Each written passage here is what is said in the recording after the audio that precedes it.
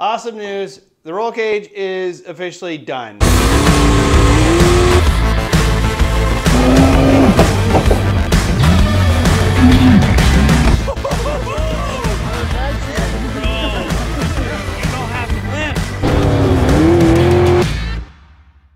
All right, guys, well, the last update you saw was the cage, that lower bar getting bent, and the last thing that needs to be done is to get all the seat brackets done.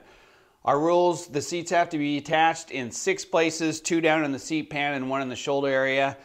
And honestly, these things are a pain in the ass. You would think that they'd be super easy, but I'll show you why they're tough, and I'll talk a little bit about the brackets that I do, but I'll show you how I got the driver's seat done. It's in there. The passenger seat, Navi seat's gonna go a lot faster. But this is what we're looking at, and one of the issues that I have is that the mounting points aren't perfectly square. They're follow the curvature of the chair. So this one, like right here, it's twisted in a little bit. So when you do that, you have to compensate with the twist in the bracket or the way it's mounted to the bar, the cope. This one's here, you can see it's leaned out just a little bit. And then to really amplify it, when you get up here looking at the seats or the shoulders, that's a full-on twist in that bracket. And to get that twist, that angle, everything perfect, it's a pain in the ass. It's very time-consuming to get the cope right, to get that right. But the good news is the driver's seat done. I'm going to work on the Navi seat. My goal is to get all 6 of the Navi seat brackets done today. Then the cage will be ready for weld out. Let's get to going on that. I'll show you a little bit more about how I'm making those brackets. Okay, before I get too far ahead of myself, I'm going to show you the upper shoulder one. So I just measured from the crossbar to just shy of the seat bracket, and this one is 6 inches long from the inside cope to the max length.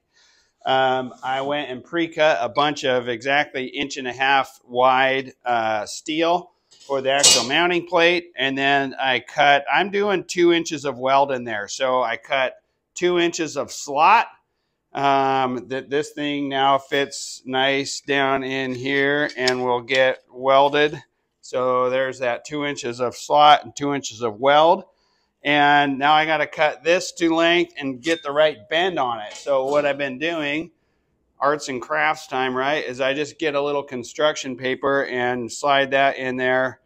Then I can bend that really easily and get the right bend, because you can see it's not just a 90. It's got to have a little bit of a twist to it too, so I can get the exact fit, get it kind of close at least, and then I'll transfer that over to the steel bar and put a bend in there with that angle in it.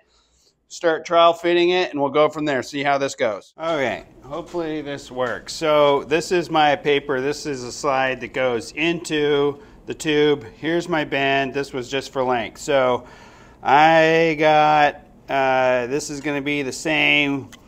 This is where one bend is going to be there. Same piece of paper, marking it down here. This is obviously very scientific. This is going to be my angle of the twist or the bend that I'm going to put in this piece. So I'm just going to connect that. Now I know I need to bend that up on that line to get that angle. I'll throw it in the old Harbor Freight Special. Oh, bend that thing up and off we go. Double check this, makes my head hurt thinking about this stuff, but this is just a very basic angle right now that you can see in here. So I'll try to match it, get this thing in there, and we'll start working off of that.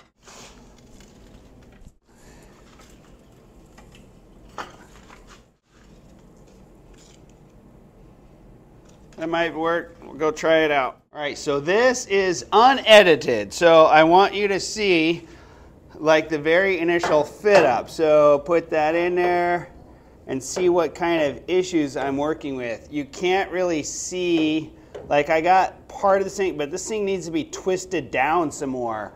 The other thing that I do is I put a spacer as I drop it. Get over here.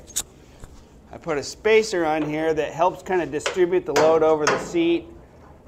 I put a spacer in there, so that kind of helps me establish that plane. But you know, I could just tweak this cope a little bit, but you kind of see, or I hope you can see, what I'm dealing with here. So when I put my cope in, so it wants to go like that. My cope didn't get that right, so it wants to go like that. So this thing needs to get twisted down. So I'm going to go manipulate that on the old vise on the bench.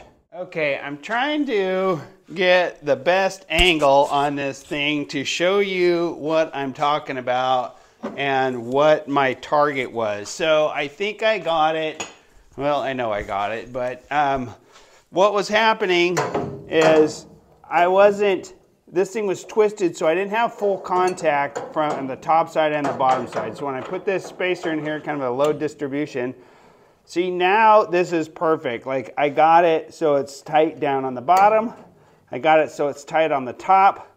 I can mark this and drill this out and get this thing in here. So I'm pretty happy with that. It just takes a little bit of, like I said, manipulation, but pretty happy with that. All right, well, I got my hole drill, got the final shape of the tube set up. I like to put these things in here with the spacers in there. I like to dress really quick. Somebody made the comment or asked a question about these seats. They're called Next Level, and somebody asked, hey, is that, there's I guess a gaming seat? And they said, I didn't know that they made race seats. No, these are not Next Level gaming seats. These are made by Clint Birch of Fear Not Racing and another Jetsprint guy. And he makes a lot of the guy is crazy good on his carbon fiber stuff. He does all kinds of fabrication. In fact, I've had valve covers made by him. These seats were made by him. Man, he just does all kinds of stuff. So go check out his Facebook, I think, is where most of his stuff is. It's called Fear Not Racing, and the guy is a carbon fiber master. So he spent quite a few days, nights, years developing these seats, and there's actually kind of a cool story on the back reason why I think he started with the seats, honestly. His Clint and his Navigator, they're in a pretty bad wreck in one of his old boats. They were the old, I don't know what they were, I'll just speculate, but like the old upright Kirky racing seats. And there is nothing honestly, to me, one of the most dangerous things that I see in this sport are those upright seats. Like, you are asking for back injuries with an upright stance like that. We don't wreck going all that fast. We don't hit concrete walls and concrete barriers at 150, 160 miles an hour, but we do have a lot of compression impacts where we impact the bank and the boat just compresses. And if you are, unlike a car, a sprint car or NASCAR or whatever, those things are kind of like sliding. And they also have a lot worse, really bad frontal impact than we will ever have, honestly, because we have some gnarly flips, rolls, all that kind of stuff. But we never, I mean, there have been a couple times guys just go off straight off the track, lose their engine, and they're going whatever speed they are right into a tire wall or any kind of a safety barrier. So I'm not saying it doesn't happen, but it doesn't happen at 150 miles an hour. It probably happens at, by the time they get there, 40 or 50 miles an hour. And the frontal impact is not nearly as big of a threat, in my opinion, as is that compression. And that's why ever since I got into the sport and had my very first race boat, it had those upright Kirky seats, and I just kind of knew that I wanted a change. I wasn't happy with those. I wasn't even comfortable in them. It just didn't feel right to me, like, to be that upright and vertical. And in my opinion, like I said, that is the biggest threat and one of the biggest safeties where I would like to see some sort of a mandated seat recline angle. Clint broke his back. He literally broke his back, and he's back racing. Lucky to have him back. And he knew from his personal experiences of that happening, he knew that that wasn't right, and he developed these seats with the recline.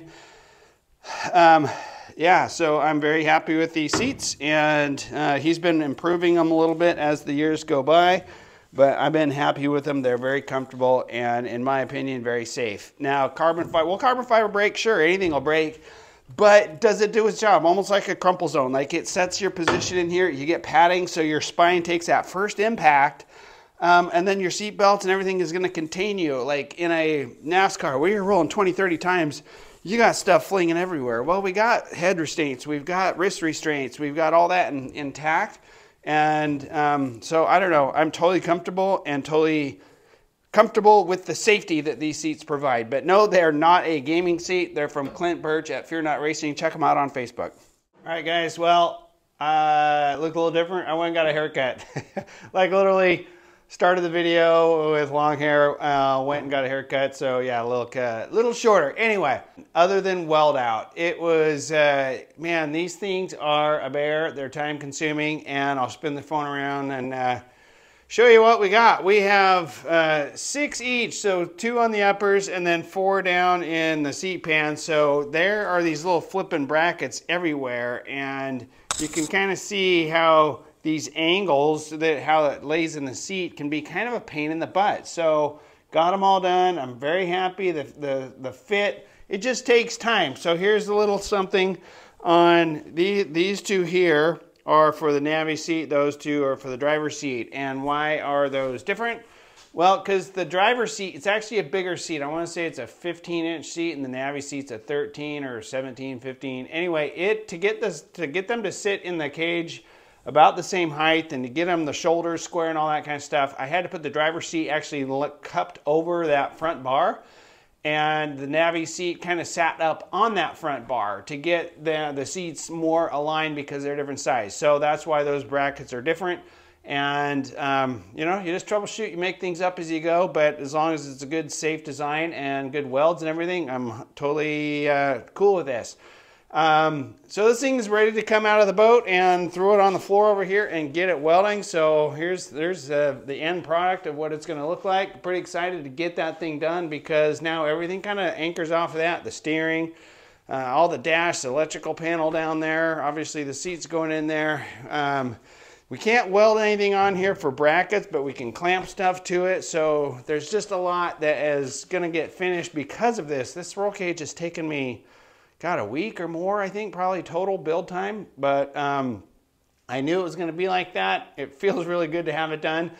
On the aviation channel, Jolly Roger Aviation, you might want to go check out a video over there. There's a familiar face that I'm going to take flying with me. And you might want to go, actually 2 familiar faces. So go check that out, Jolly Roger Aviation. I'll put a link to that video in the description down below. Go check it out. Thanks for watching. I hope you guys have a great weekend. Thanks for all the support, and we'll catch you next time.